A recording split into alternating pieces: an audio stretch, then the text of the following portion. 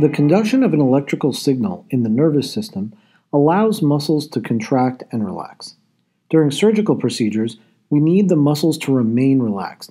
Let's see how we do this. The nervous system is a group of neurons with gaps in between. Electrical signals pass between these gaps from one neuron to the next with the help of neurotransmitters. This is the neurotransmitter acetylcholine. When acetylcholine binds to the receptor, it opens the receptor and allows sodium to enter. This is sodium. When sodium enters the neuron, its ionic charge allows the electrical signal to move from the last neuron to the next neuron.